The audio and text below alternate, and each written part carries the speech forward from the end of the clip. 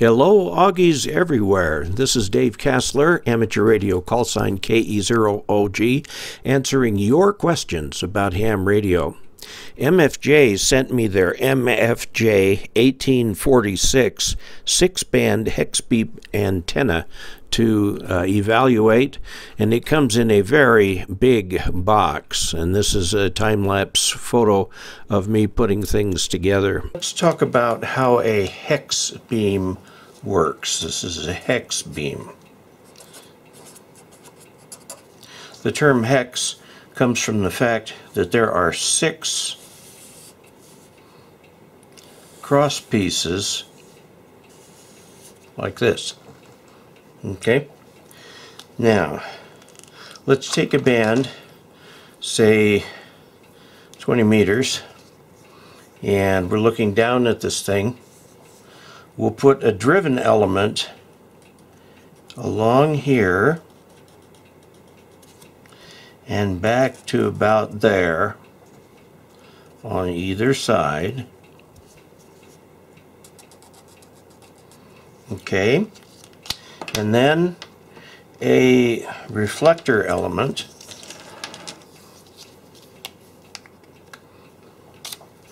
that will go from here to here to here to here to just a little bit over here. Okay, now this is the reflector and this is the driven element.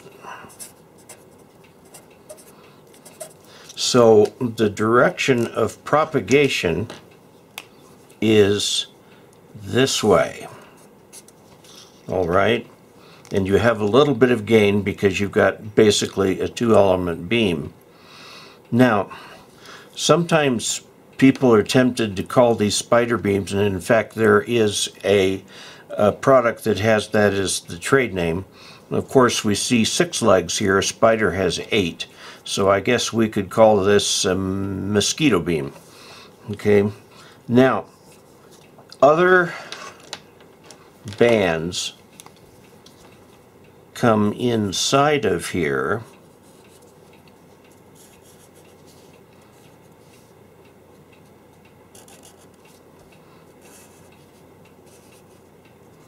like that.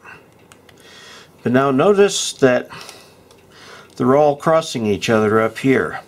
So what we would like to do, instead of having a flat beam with wires in like this, what we're going to do is bend up these beams. We'll put a hub in the middle and then just bend these beams up like this. Okay, these are the arms from here, here, to here, and here. Okay, and we've got something that keeps these tight. I'll just draw it over here. Now let's look. I know green is a hard color for some people, but I'm going to do this one in green. Here now, if I have a feeder in the middle, I can send out one over to here, and it goes all the way around at that height, or I could put, well, let's use pink here, another one here, and this talks to the feeder mechanism, comes out over here and goes all the way around in here. So what we see is that we have these different beams stacked on top of each other with a common feeding element in the middle, and then the coax connects here, and there's a bunch of ferrite beads here to provide a choke balun so that this can be fed with unbalanced line at 50 ohms, gets here to balanced at 50 ohms, and then feeds all of these. So there's a pole right in here that goes up here. It's called the feed pole. Okay, so with that in mind, we're going to first assemble the arms individually with all the little hooks that hold the wires, and these wires run through, so there's a little socket for each there, okay? And then we've got the feed pole in the middle, and then we'll put each individual antenna in, which are above each other in layers. We're starting with the hub that goes in the middle, and there are a lot of surprises about the way this thing is constructed. There are 6 arms. Some people call beams like this spider beams. Spider beam is actually a brand name for a specific hex beam, which this is not it. This is the MFJ hex beam, and there I've completed the part that holds the various poles. This has only 6 poles, by the way. Spiders have 8 legs, so we'll call this the I don't know, the Firefly the Firefly beam antenna. What I'm doing now is each arm has to have several little connectors on there where you slide the antenna elements around. And I decided that instead of doing each one to completion, I would do this in an assembly line fashion, which worked much better because I was repeating myself 6 times for the one half and 6 times for the other half. These are little loops put on there that the actual antenna elements can slide through as the wind blows the elements around. So you can see I'm working now on the thicker of the poles. Now these are plastic spreaders, and now we're connecting the 2 together, the thinner arm with the thicker arm. They fit right into each other, and a screw holds them in place. It's a pretty nicely done little thing. Okay, I took all those outside. Now we're going to construct the feed point. I ran into a problem with the feed point. There was a hole that was supposed to be drilled that was not there. I'll show you how I coped with that later. Now that one piece of plastic pipe is the mast, and that has to fit through all those loops. The instructions say basically to finesse getting it through the loops. I ended up actually having to go to a somewhat different approach. I got rid of the box there. You can just see it outside. I used the Dremel tool to make those loops bigger so that I could put that mast through it. Here you see me doing the Dremel tool with all of the little hooks, and now I've got it on the mast. So we're just about ready. Now I have to put a couple little pieces together. Now these are the strings that hold the plastic arms up. And they all have to be measured precisely. They're 129 inches long. It tells you how long to cut it, and you fold it back 3 inches on either end.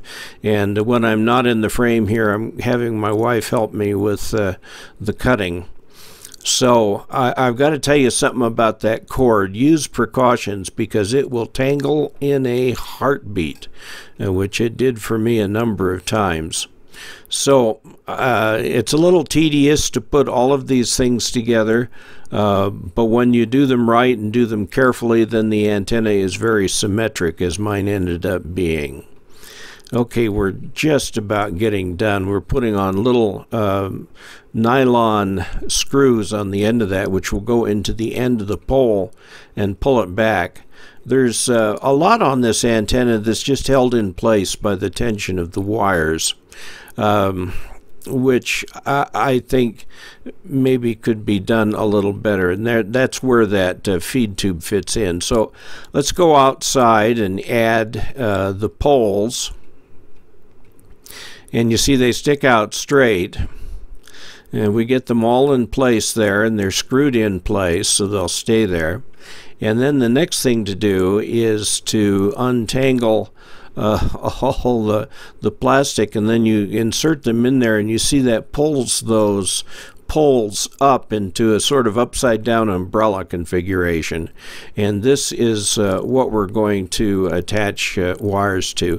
That particular piece right there holds a dimension, while all of the other pieces have wires strung between them that holds the dimensions, and that happens to be in the direction of the driven element. This is a friend, Mike Bergman, who came out and asked me if that was the easy way to do it. And I says, no, the instructions talk about putting in like a 2-foot mast so you can put the thing up on it and swing that around and put the wires on. So I put in the 6-meter wire, and then going to the 10-meter wire, I had to run down to Home Depot to get a hose clamp. I'm going to show you here just what my workaround looked like. The one on the right is the way it's supposed to be for all of them. The one on the left, you see I've used a hose clamp to just attach it there. So now that I've done that, this is the next morning, and I'm finishing up the wiring, and very soon we'll have this thing wired. And as soon as it's wired, getting all the wires in place, there are 6, of course, for 20, 17, 15, 12, 10, and 6 meters. So it covers all of them. The antenna is a beam. It does promise about 5 dBi gain, and that's about 3 dB over a dipole. So the next step is to get a mast and put the thing up. I don't have a mast for it, but you can see in this picture it's lying on the ground with a mast that I was going to use that proved to be too small.